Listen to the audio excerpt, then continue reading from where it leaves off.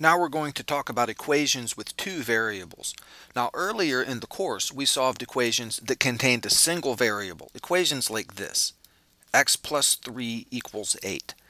And it's pretty easy to see in this case that the solution here will be x equals 5, because if you put in the value 5 in place of this variable x, you get a statement that is true. 5 plus 3 is in fact equal to 8. So we say that 5 is a solution to the equation, or we say that the value x equals 5 satisfies the equation. And the equations that we've looked at so far only have one variable, like that. But now think about this equation, x plus y equals 7. There we have two variables, x and y. And to solve the equation, we need two numbers, one for x and one for y. We could do this. We could say that x is equal to 3 and y is equal to 4, because that's a true statement. 3 plus 4 equals 7. So those values, x is 3 and y is 4, those values satisfy this equation. We say that the numbers x equals 3 and y equals 4 are a solution to the equation. But you can probably see that there are other solutions also. We could say x equals 2 and y equals 5, because if we put in a 2 right there for x and a 5 for y, that would also be true. 2 plus 5 equals 7.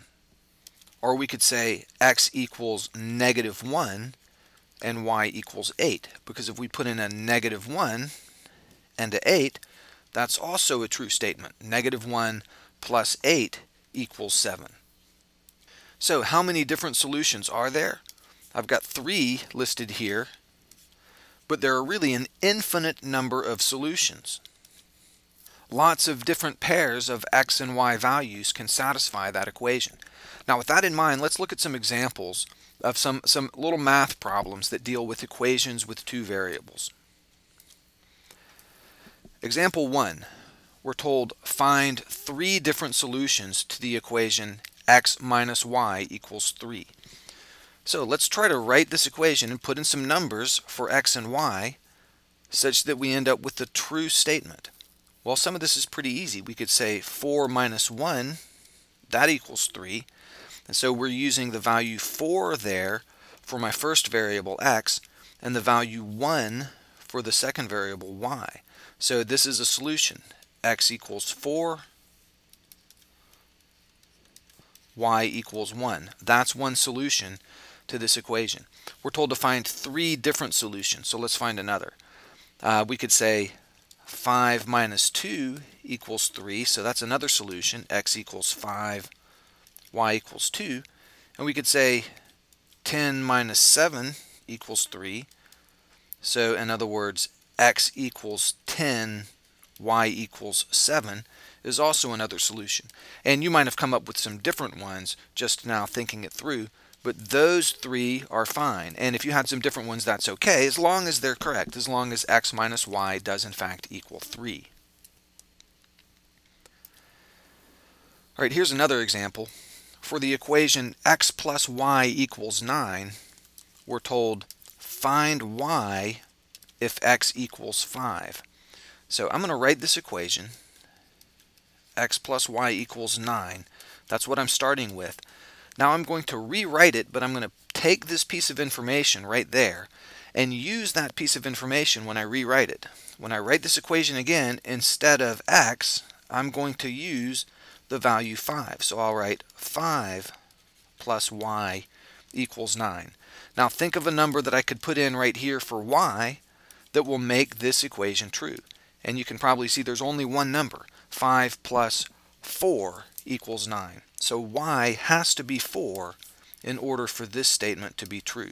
So in other words, if x is 5, we put the 5 in there for x, then we have to put in a 4 for y. So y equals 4. So we're told find y if x equals 5. There it is. Y equals 4.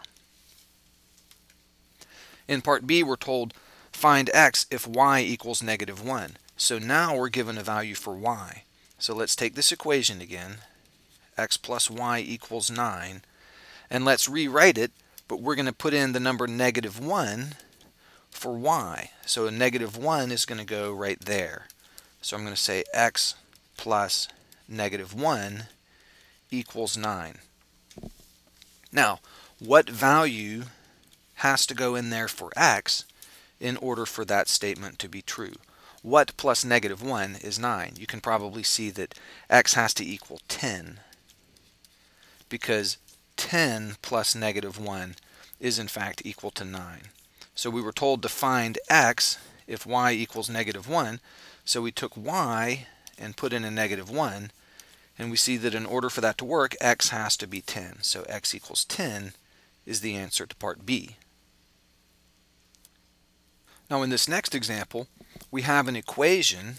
It's over here, 3x minus y equals 1, and we're given an ordered pair, 3, 8. So the x value is 3 and the y value is 8. And we're asked, is that ordered pair a solution to that equation?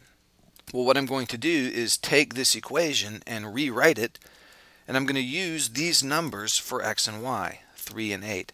So I'm going to write 3x, I'll write the equation again right here, 3x minus y equals 1. Now I'm going to rewrite it again, but instead of x, I'm going to use the value 3, and instead of y, I'll use the value 8. So I write 3 times 3, and be careful not to just write 3 like that, 3x, because that looks like 33, obviously.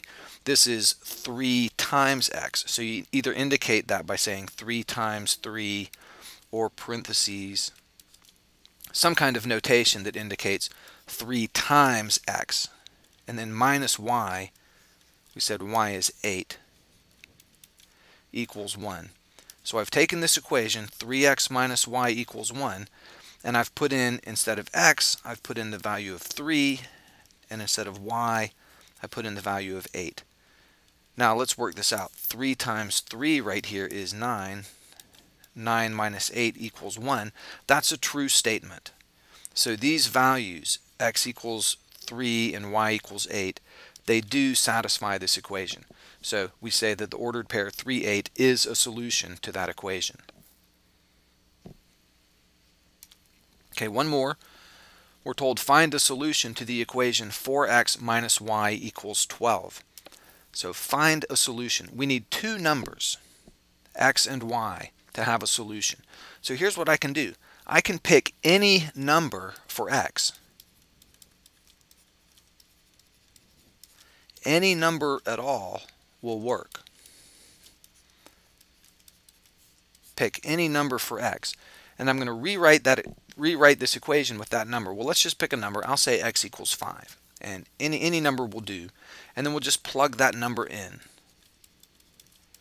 And by plug it in, I mean rewrite this equation, but instead of the x, I'm going to use that value, 5. So I'm going to write 4 times 5 minus y equals 12. Now let's think about what number we have to have for y right there in order for this equation to be true. Well, 4 times 5 is 20, so I could rewrite this equation as 20 minus y equals 12. And then it's pretty easy to see. 20 minus what equals 12? Well, 20 minus 8 equals 12. If you don't see that, then you can manipulate this according to the rules of algebra that we know. I could subtract 20 from each side, and the 20 and the minus 20 would cancel out, and that would leave me with negative y equals, and on the right I have 12 minus 20, so that's negative 8. And if negative y equals negative 8, then y equals 8. So those are my answers. X is 5 and y is 8. So if I wanted to, I could write the solution as an ordered pair, 5, 8.